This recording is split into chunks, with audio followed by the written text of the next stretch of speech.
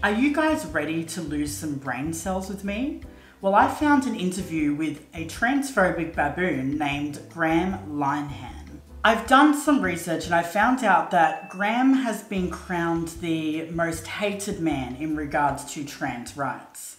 Why have you got yourself mired in this? You're not a trans person, you're not a woman. Why have you made this your issue? Well, the main reason is that women can't speak about this. Has he met J.K. Rowling?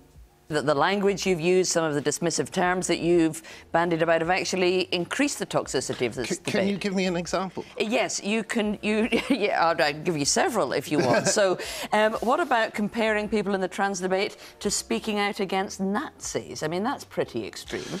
Well... Nazis? Are you fucking kidding me? So he's comparing us to people that locked other people up in gas chambers. I'm actually lost for words. The thing is, does he not realise how much of an idiot galaxy brain he sounds like? What are you? An idiot sandwich.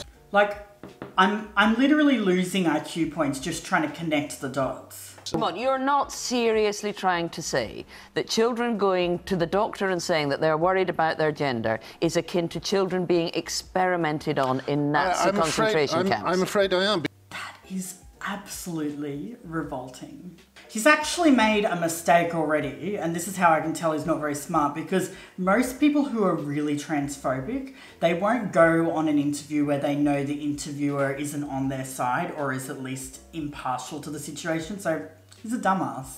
Because Lupron, which is a drug that's supposed to be meant for end-stage cancer prostate cancer treatment, is being given to young girls. It has never been tested on girls. There's a lot of medication that we take that cisgendered people take, like my hormones, for instance. They are used also for people who are going through menopause or who are taking the pill. They have very similar drugs. I mean, you can't argue against this stupid. What do they say? What's the saying? You can't argue with stupid. I think it's a saying.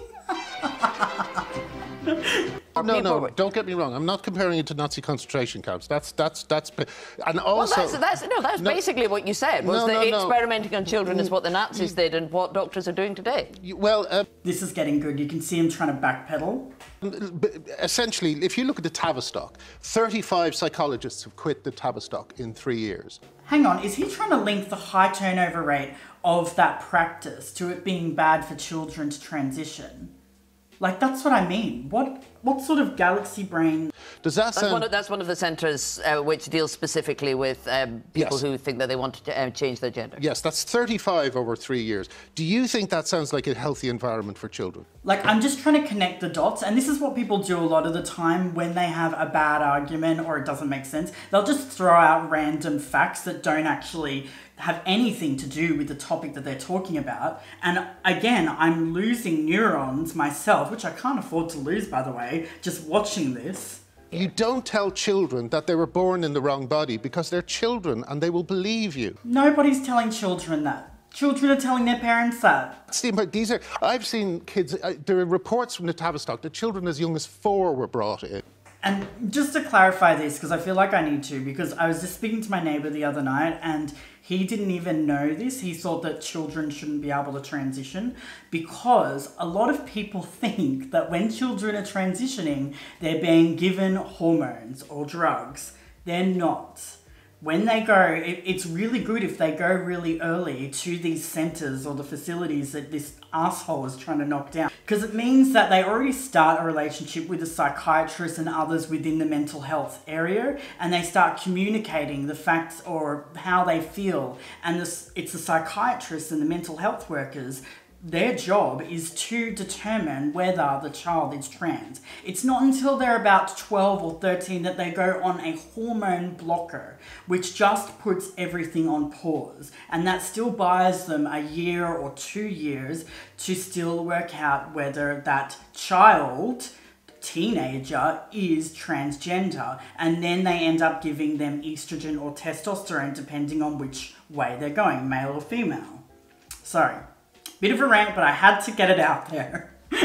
And just to put it into context, I was 4 when I realised I was trans. I didn't know what the vocabulary was, so I couldn't tell anyone that I thought I was trans, but I was 4 when I realised I was a woman stuck in the wrong body. Well, a girl stuck in the wrong body, you know what I mean. Well, one of the other things that Tavistock whistleblowers reported was that homophobic parents were bringing in their gender non-conforming kids and telling them to fix them, you know? There was a dark joke that went around the Tavistock where they said that in a couple of years there'll be no gay people left, you know? I mean, he makes it sound like we've got some sort of secret agenda to make every man transition into a woman. I hope that isn't our agenda, because who am I going to sleep with? No? Now, that's why I compare it to eugenics programs and things like that. Comparing to children going to a facility to a eugenics program. Are you fucking serious? Like, I mean, maybe that argument sounded better on paper. I don't know. I've been sued. Yeah, okay. I've been reported to the police. Oh, that poor brave man putting himself out there and then getting sued. Do these people do any research? That's the question I have. Even doing a 30-second search on Google, I was able to bring up case studies that completely debunk everything this man's talking about. Trans activists threaten the feminists I support with rape and death threats. Where? Which trans activists are like threatening people with rape or death threats? If that was a transgender person that's doing that sort of threat, that would be all over global news. The news people would be tenting in their pants just thinking about putting out that sort of story, because whenever a trans person steps out of line, that just makes news everywhere.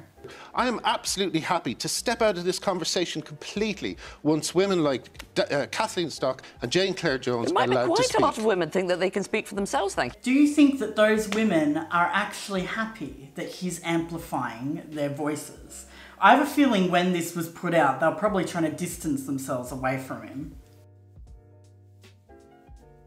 And they don't necessarily need Graham Linehan to come in and talk for us. Well, the women I support value my support and are glad that I'm amplifying their voices. I mean, since when are women afraid to talk for themselves? I'm pretty sure the Me Too movement has definitely set off the fact that we can actually talk for ourselves. And I have to say, women standing up for themselves in the Me Too movement would have posed a greater threat on their life and career than just coming out and being transphobic.